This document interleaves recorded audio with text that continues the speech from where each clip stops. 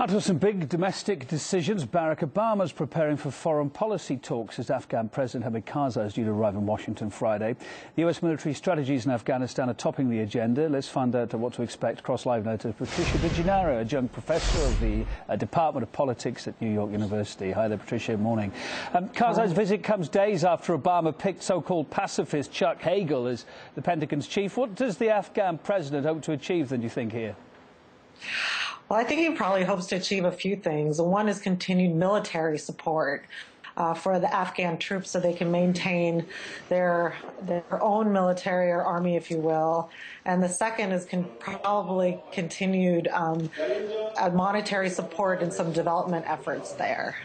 And should we expect changes in the US policy in Afghanistan anytime soon, especially, of course, when it comes to the number of troops left there after that pullout in 2014?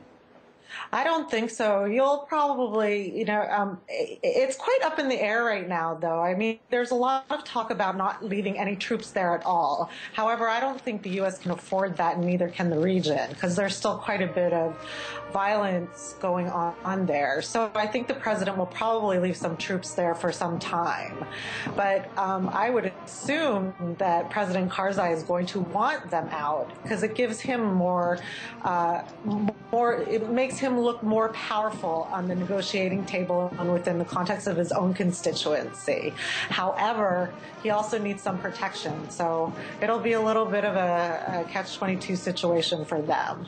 Patricia, as we're heading into 2013, word on everyone's lips, drones. One of the crucial hurdles between Washington and Afghanistan, drone strikes. They seem to be off the agenda, though, at this upcoming meeting. Why is that? Well, I think they're more relevant in the Pakistani-U.S. relationship, because most of the drones are bombing the areas in Pakistan, Waziristan, and that area, the tribal areas. So it's really that antagonizing that relationship.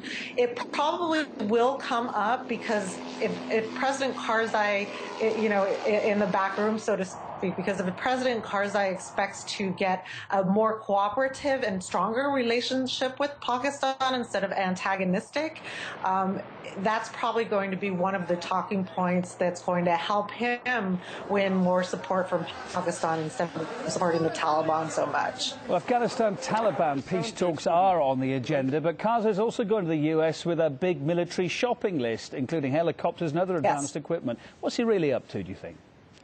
Yeah, well, I mean, it's like every other, country that they want the U.S. to support their military arsenal. Really, the challenge is to get their economy working and to get a political structure or a civil society structure in place. So these are the challenges, and this is what's going to have to happen as far as that's concerned. Patricia, we'll let you go take that call. Thank you for... I apologize for that. It happens. Patricia Degennaro, thanks very much for being on the programme tonight.